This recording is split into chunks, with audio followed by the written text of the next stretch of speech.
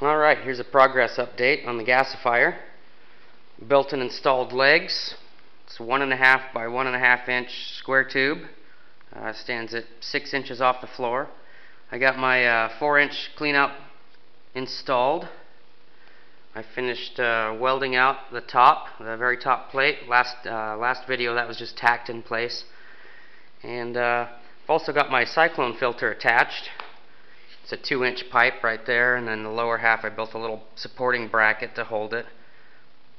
And if we take a look down inside the cyclone here, you can see where the 2-inch pipe kind of snakes right into the side of it to get the whirling action.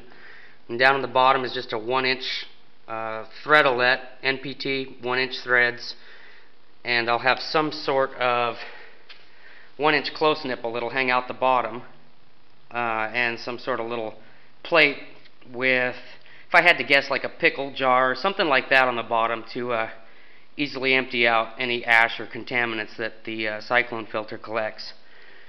So I believe the gasifier itself is 100% ready to run.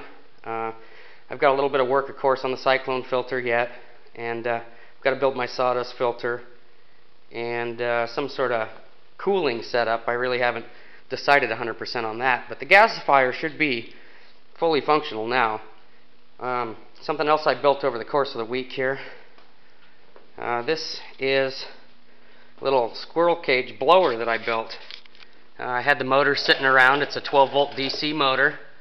I don't know how well you'll be able to see inside of it. Yeah, not too well. Anyhow, it's just a little squirrel cage, and that's an 1.25 inch pipe coming out of the bottom of it. And this is all hand fabbed here, the whole snail drum, and you can see a little bit of orange RTV high temp silicone on there. And it's a 100% sealed unit. I'm not sure if this is going to be big enough. I'll give you a comparison of my hand. You know, it's a pretty small guy. It's really not very big at all. It does move a lot of air, but it doesn't have a lot of suction.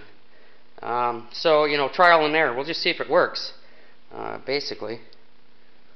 But that's my attempt at building a squirrel cage fan. In the event this doesn't work, I do have a backup plan. I noticed quite a few of the boat shops in town have the 3-inch bilge blowers, which from watching other YouTube videos, I know they work. But we'll give that little guy a try and see if it happens. If it doesn't, no biggie. So there we are. There's my latest update.